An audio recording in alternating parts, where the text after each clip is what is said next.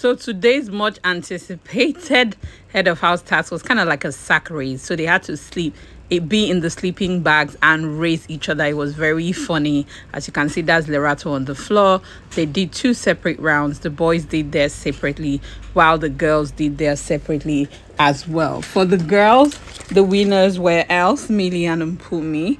And for the boys, we had Young Papi, Willie, and Mac Jr. It's funny because this is like almost the same roundup as the previous head of house qualifier they did the day before. In case you do not know, Ghost won something that he was able to go straight on to the final stage of the head of house task. That's why we are not seeing him here. So at this point, after the sack race, we had 6 finalists. Then they had to move on to the egg challenge. With this, they had to be steady, hold the egg, and stomp on every log that was like on the way until they got to the finish point. At this point, Mpumi got 17 seconds. She was the first to go, and the first to go usually has a disadvantage because at that point they don't really understand the game. But of course, so there was Matt Jr. and there was Willie as well. Got the highest. So the people that finished the log challenge in the fastest time were Willie at 11 seconds and Mac Jr. at 13 seconds. This means that both of them had to proceed to the final stage. The final stage was another interesting task, which was called pitch a tent.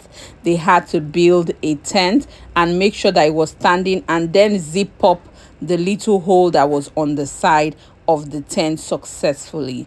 Now, obviously, it was a game of speed and tact. So Mark Jr. struggled because he clearly did not know how to even pitch a tent, while Willie, he did his thing, and as you can see, Willie won that particular challenge. He quickly erected his tent while Mark Jr. was still struggling and cussing and huffing and puffing. Anyway, so it was the final round, the clash of the titans. It was Willie versus Papa Goes, and this time it was a quiz. Again, Willie, in case you do not know, Papa Ghost won the last challenge where they had to steady the ball and persevere, and that is how he went on straight to the finals.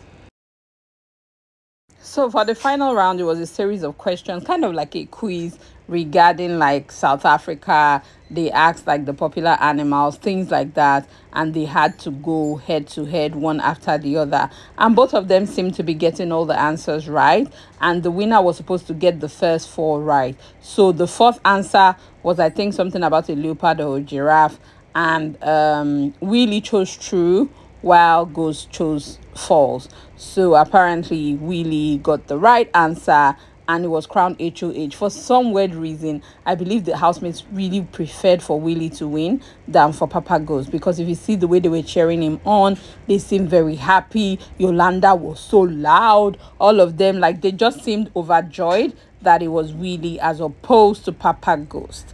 Anyways, congratulations to Willie and Team Willie. However, it was time for him to pick someone to share his privileges with, and he decided to go with Young Papi, who happily took it on. He seemed to be a bit confused at first, but he decided to go with Young Papi to be his companion for the head of house week and, you know, in the head of house lounge. So yeah, so that was that. Then Big Brother, you know, the housemates are camping and they all have sleep mats and stuff like that, and they have bonfires, and it's going to be quite an uncomfortable week, I see. However, Willie has like a different type of bed, so he was given like a nicer camp bed as part of his privileges for winning the head of house task. So he has like a better lounging situation as opposed to the rest of them. His own camping area seems to be like lit comparatively. So that was that about the HOA challenge.